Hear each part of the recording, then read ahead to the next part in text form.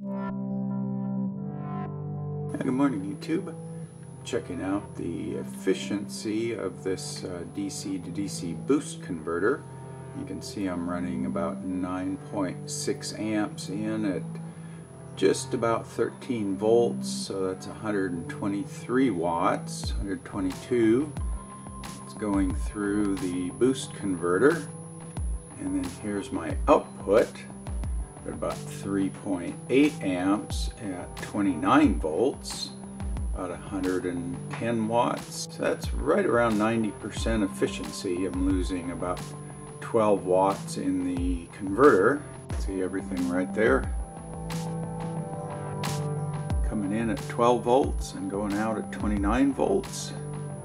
And this is my little virtual solar panel, so it's simulating a 110 watt solar panel right there. It's pumping 110 watts back into a grid tie inverter at this point as my load. You can see the input current is staying pretty constant.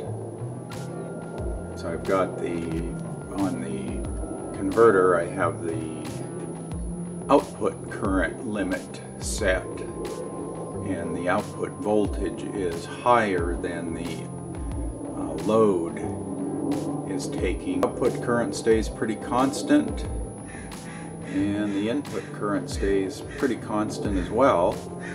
So that makes a pretty good DC load. If you're looking for something like that, you can just adjust the output current to get the input current you want.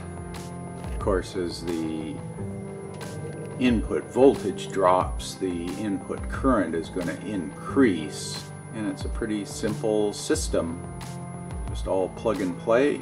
I measure temperatures up on the inductor, and the heat sink are up around 55 C when I'm running at this mode for an extended time, so they get a little warm.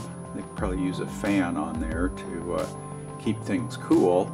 But that's only 12 watts of dissipation in the converter versus 110 watts that you'd have to be dissipating if that were a resistor. A lot easier to cool a 12 watt device than a 120 watt device. So you can see there I'm pumping 120 watts out of my battery bank as a load, but I'm only dissipating about 12 watts. It'd be nice if it were a little higher efficiency, but I guess that's kind of what you get. Anyway, just thought I'd show you everything working. My 2 meters, 122 input, 110 output. It's kind of a cloudy day, but my 110 watt virtual panel is putting out 110 watts, and I'll show you the sky here. So here's the overcast sky, and my virtual panel puts out 110 watts no matter what the sky looks like.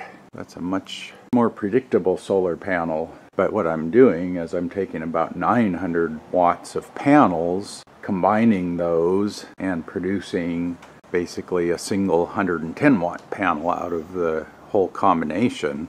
Technically I could, swap all those panels over to the grid tie inverter.